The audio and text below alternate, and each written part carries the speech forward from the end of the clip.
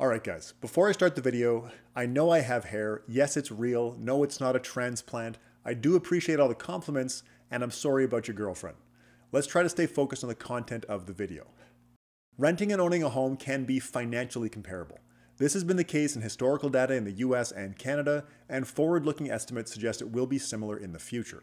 Renters need to be disciplined savers and investors to make it work, but the expected financial outcomes from renting and owning are similar. People will want to argue with me on that point, but let's just take it as a given for now and discuss what I think is an even more interesting question. Finances aside, are homeowners happier than renters?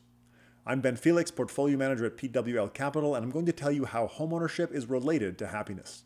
Choosing whether to rent or own a home is a huge financial decision. Owning has the benefit of security of tenure, nobody will rent evict you or jack up the rent, but it comes with significant idiosyncratic risk, like major structural problems with the home, and market risk, the risk of the real estate market dropping. Renting can be less secure, especially when housing costs are rising rapidly, and it requires more discipline with saving to accumulate wealth, but it's also a lot more flexible and doesn't require owning a big, illiquid, risky asset. Based on their unique attributes, depending on your situation, either renting or owning can make sense. On average, over a long period of time, financial outcomes for renters and owners should be similar in an efficient market, and models show they have been similar in Canada and the US for decades, with a slight edge for renters. I think it's a reasonable starting point to say that renting and owning are financially comparable. Even when people agree with me on that point, I'm usually told that life as an owner is just better. A lot of people seem to believe that owning a home is necessary for living a good life. Being a homeowner is romanticized as a means to happiness, while renting is painted as misery. I'm skeptical.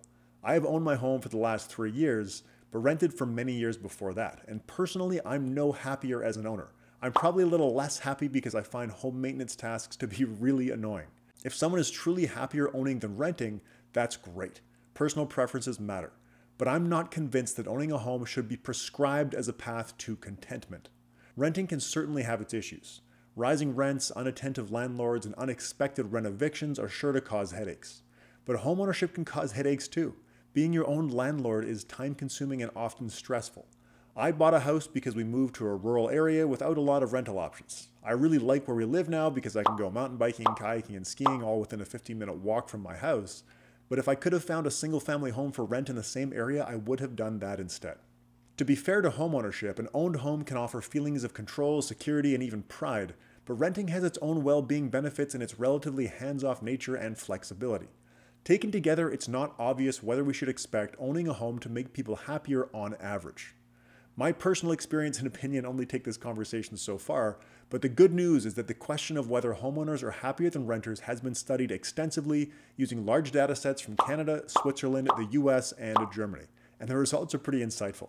The 2021 study, Homeownership and Happiness, Evidence from Canada, uses panel data from the Canadian National Population Health Survey to examine the impact of homeownership on individual happiness. The study controls for individual effects that influence happiness, like personality traits, and finds that owning a home has no significant impact on happiness. This Canadian study does find that in the lowest income category, owning a home negatively impacts happiness, likely due to the financial burden that homeownership creates for lower income people. Similarly, 2024 data from Statistics Canada suggests that for comparable individuals living in comparable dwellings and neighborhoods, renters and owners report similar levels of satisfaction. This means that holding things like the type and quality of the dwelling and financial health and marital status of the individual constant, the impact of homeownership on life satisfaction, if there is any, is small. This makes sense to me. All else equal, why would owning rather than renting a home make people happier on average? Moving outside of Canada, the 2019 paper Homeownership and Happiness, Evidence for Switzerland uses data from the Swiss Household Panel to find that there is no or even a negative relationship for homeownership making people happy in Switzerland. The authors find that other factors such as the financial status of the household, health, age, and partnership have a much stronger impact on happiness. While the happiness gains that I am told exist seem elusive in the data, future homeowners often overestimate the psychological benefits of owning a home. The 2022 study, Does the Dream of Homeownership Rest on Biased Beliefs?, finds for over 800 future homeowners in Germany that while homeownership does elevate life satisfaction in their sample, it does so much less than people anticipate when they purchase a home. This is not surprising because people tend to adapt to their circumstances.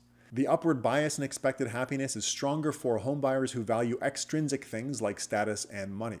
For these people, buying a home may be a status symbol. Compared to people with intrinsic goals like personal growth, intimacy, and community, extrinsically motivated people are less happy in general, and they overestimate the emotional benefits of achieving their extrinsic goals. This study suggests that careful thought about why you want to own a home and how it will affect your life is worthwhile. One important consideration is how owning a home will affect how you spend your time day to day. Happiness is largely shaped by how we spend our time minute to minute, rather than more stable life circumstances that we adapt to. The 2011 study, The American Dream or the American Delusion, uses data on US women to find that after controlling for income, housing quality, and health, homeowners in the sample are no better off than renters by multiple measures of well-being. Instead, owners derive significantly more pain from their homes. A potential explanation is time use differences. Homeowners in the sample spend less time on enjoyable activities like active leisure, which are associated with elevated well-being. As a homeowner myself, I can tell you that home maintenance tasks have stopped me from doing fun stuff on many occasions. The other reality for homeowners is that in most cases, they will need a large mortgage to finance their purchase. Mortgages are a great way for young people to access leverage, which can be a good thing financially, but a big pile of debt can take a psychological toll. The 2024 study, In Debt But Still Happy, uses panel data from Germany to find a positive relationship between housing satisfaction and homeownership, but no significant positive effects of a home purchase on life satisfaction in the long term. The authors show that mortgage debt negatively impacts life satisfaction, and increasingly so with larger mortgages relative to incomes. They conclude that the mortgage burden of owning a home can offset any positive psychological effects of homeownership. This is particularly relevant in Canada right now, where the government has relaxed mortgage rules to allow people to borrow more money to purchase homes. If people incorrectly believe that buying a home will make them happy, or overestimate the happiness benefits of owning a home and take on a huge amount of debt to do it, they may end up less happy overall. Choosing how to pay for housing is an important life decision with financial and non-financial implications. Financially, renting and owning should have similar long-term wealth outcomes.